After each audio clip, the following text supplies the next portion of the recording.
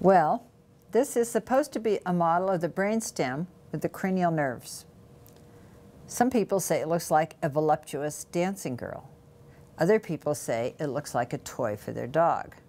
However, the pharmaceutical companies maintain that this is how neurologists can learn their cranial nerves. There are 12 cranial nerves, and it takes about 12 years to learn all 12 of them until it's automatic. I don't know why 12 nerves can be so complicated, but what we're going to try to do is to take some of the mystery out of this model and help you associate three things: the level of the brainstem, the cranial nerves that supply it, and its blood supply and reflexes to be tested.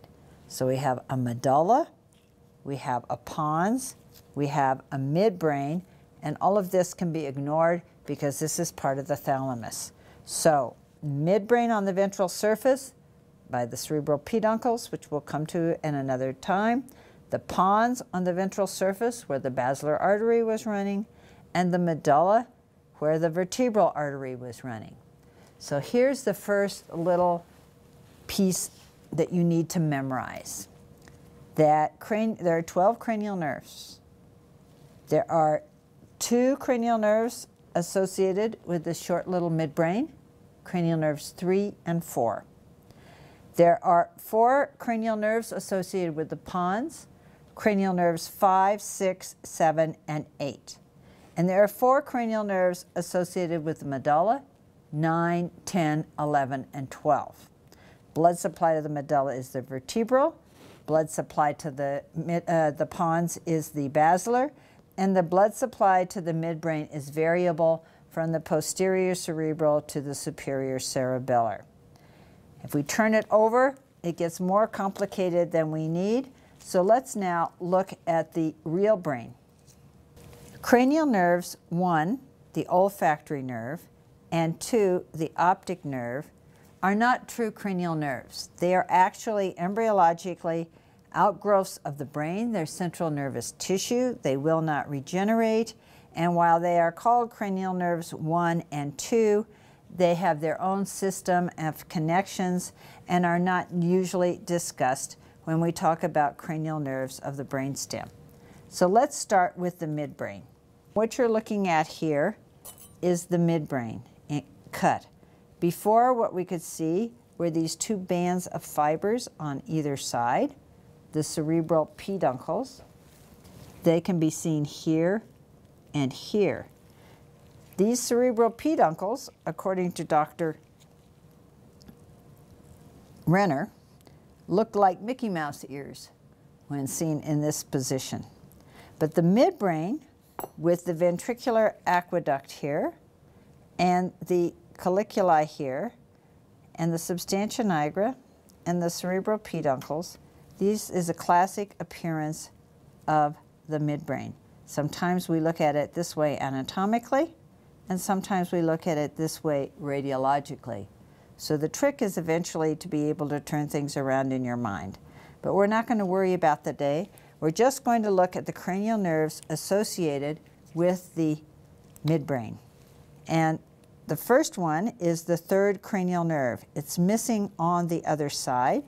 It emerges between 2 vessels, the posterior cerebral artery at the top of the basilar and the superior cerebellar artery.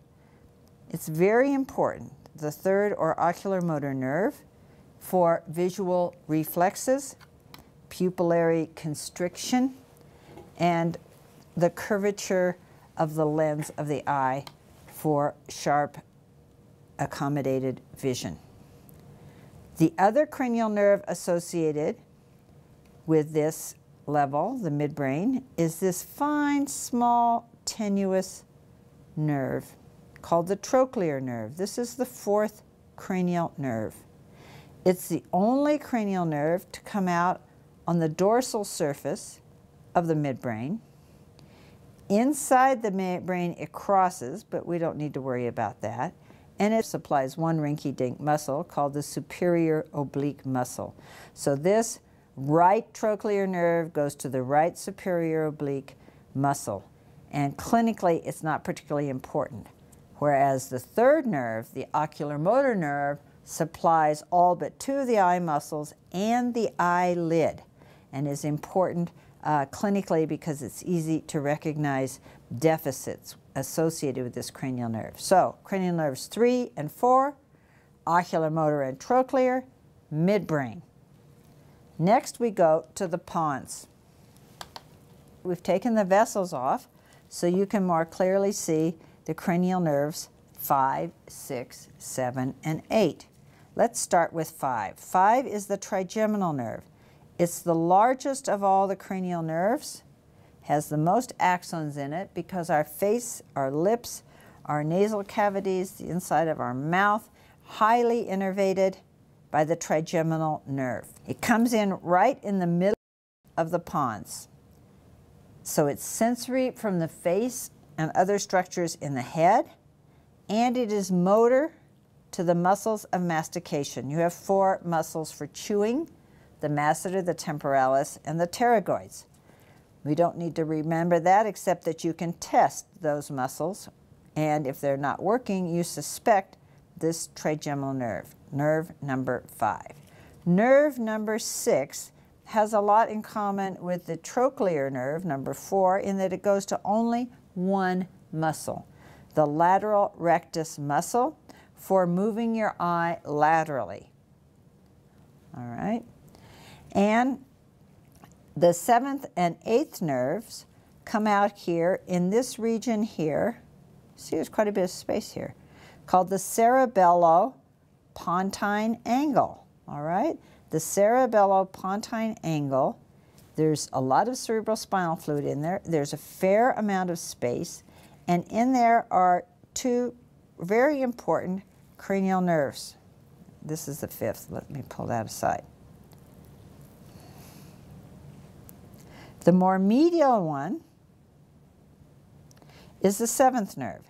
It's called the facial nerve, and it goes along with the 8th nerve, or the auditory and vestibular nerve, the vestibulocochlear nerve. The 2 of them travel together into the temporal bone, into the internal auditory meatus.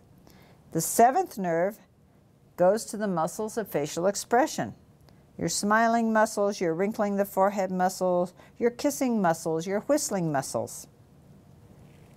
And the 8th nerve goes to the semicircular canals and to the cochlea for balance and for hearing. They can be seen very nicely. So we have 5, 6, 7, and 8. Those are the cranial nerves associated with the pons. Next, we have the medulla. The medulla you can see stretching from here to here, and it has cranial nerves 9 and 10. You can see all these little fascicles here. If I kind of separate them and pull them apart, these are cranial nerves 9 and 10. The glossopharyngeal and the vagus. And I can't tell you which branches are going to which. The glossopharyngeal is sensory for taste. It's also motor to one muscle. And the vagus is also sensory and motor to the autonomic nervous system. I might mention that the 7th nerve also carries taste. So taste is carried in 7 and in 9 and a little bit of 10. But clinically, taste is not nearly as important as hearing and vestibular function and facial expression and sensory from the face and muscles of mastication or eye muscles or the control of eye muscles. So that's 9 and 10. What happens to 11? 11 is torn off of every single brain I have because it has a unique trajectory that comes up through the foramen magnum, and it's called the spinal accessory because it has part of its origin in roots from the upper cervical spinal cord and others from the medulla, and then it takes a crazy course after coming up into the cranial vault. It goes back out, and that can best be seen in the following diagram. But this cranial nerve is not particularly critical and is easily diagnosed by a slumping shoulder because it supplies the sternocleidomastoid and trapezius.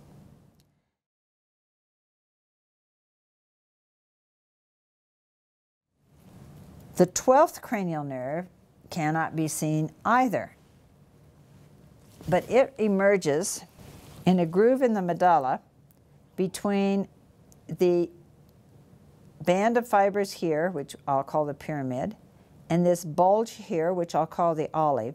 And in this groove along here, out come the multiple little roots of the 12th cranial nerve, or the hypoglossal nerve. And that too can best be seen on a diagram.